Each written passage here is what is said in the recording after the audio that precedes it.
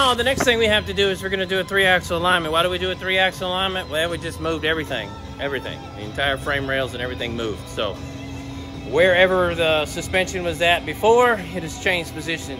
Now, it may not have changed it a whole lot, but we do need to check everything and make sure it's all right back in line, or at least realign it. All right, so before we get started, a word from our sponsors. No, I'm just kidding. But go check out my store over at Etsy.com. Etsy, Bending with Bending at Etsy.com.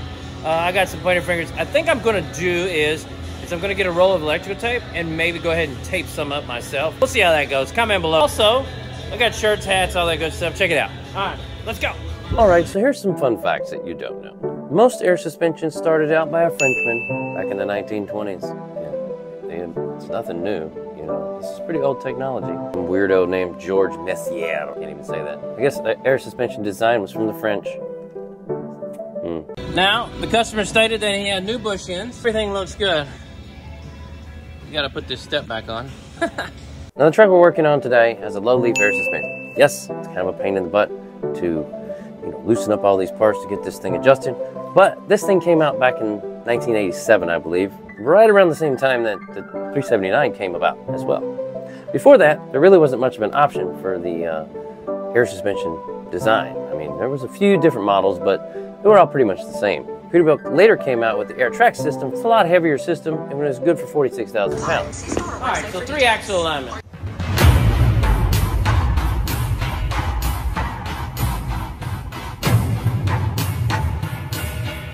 The B-line system that I use here in this video is actually still used today. It's just a little bit smaller version. This is a little bit older version from back in the, I'd say mid to late 80s, early 90s, somewhere in there. They completely revolutionized it a few years ago, and it's a whole lot lighter and easier to move around.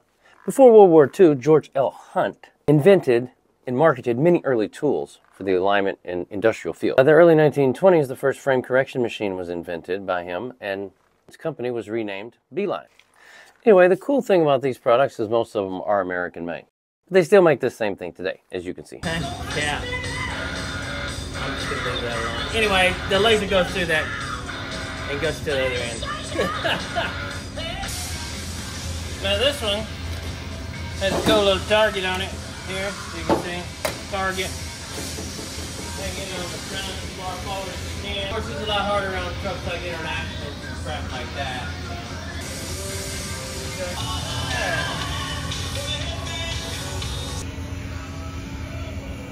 Well, that looks pretty darn dead center to me. The first angle that we just measured is called your thrust angle, okay? And now we're going to set and check your tram angle, okay? So here we go. This is usually where we find out if anybody's paying attention, okay? If anybody's doing it right or how bad the machine is, because this manually checks it, okay? There's a hole right here, dead center in this axle, right? For the tooling, I guess. One here and one there, okay? Take this, stick it in that little thing. I think it was made for it, I don't know. Perfectly in there. Moment of truth, we go check the other side. Put it here. And, oh, it's off. See that? In right there.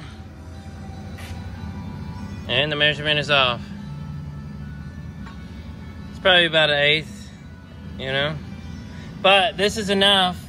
This measurement needs to be dead on, because that's enough to cause some, damage to the front driver. So now you ask yourself, which side do we move? Well, that side is further forward than this side. So we look. Say, okay, we got a bunch of shims right there.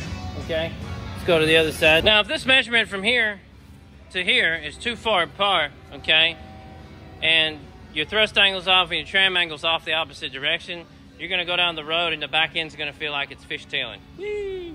Okay? And you're gonna see some serious chop on the inside edge of your tire here and here. It's gonna look really weird. This side been changed. It's got some washers in there. I know a lot of, I gotta take that off. I'm glad I came over here and looked. This side looks like it's been taken out before, so what we're gonna do is we're gonna go ahead and this tank is in the way here, and I don't really feel like messing with all that stuff on this side because I don't have a lot of room. So I'm gonna go ahead and go back to the other side, and because it's easier. So basically, I'm gonna come to this side right here, and I'm gonna move this out of the way, and I've already got the step loose, as you can see here. And we're gonna take these bolts out, loosen that bolt off, loosen that U-bolt off, and add us about an 1/8 inch in there, maybe a little bit more. 1/8 and a 1/16 probably. We'll go 3/16. Tighten it back up and check it again.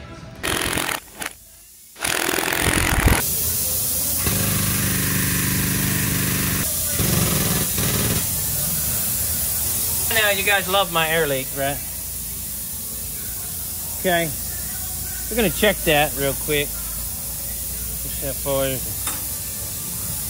Put that in there. Go ahead and throw an 1/8 in there.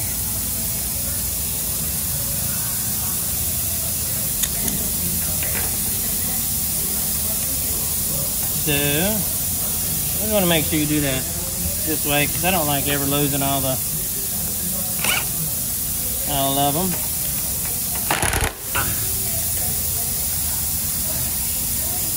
You don't want to get in there too far.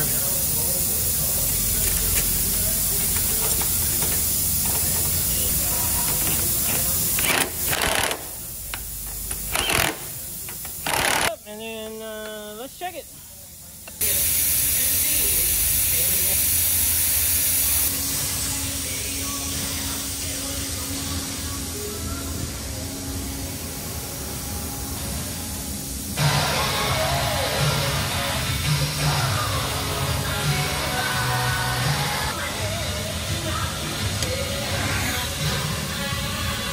Yeah, I only went with an 1/8.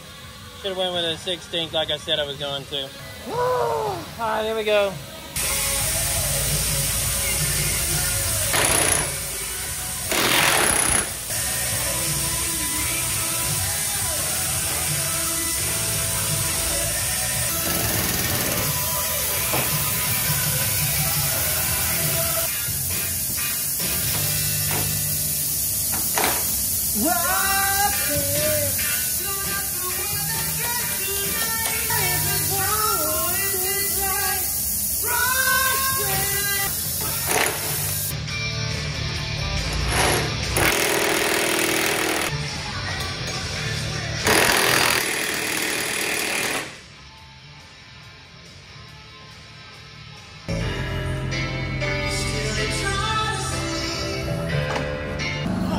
Okay, so here we go. We'll put it right there in that hole. Bam. Got it right there in that hole. This is how you know you got it right here.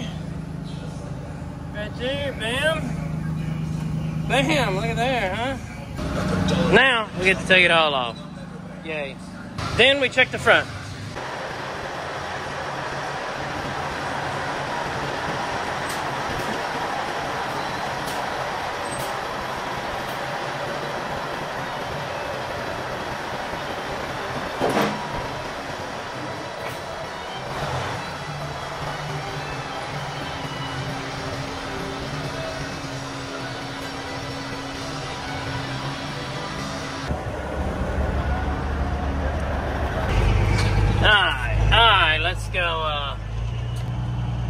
Let's go see how well this thing drives, huh? Shall we?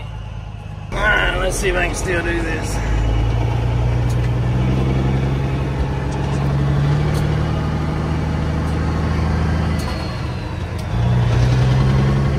Look at that.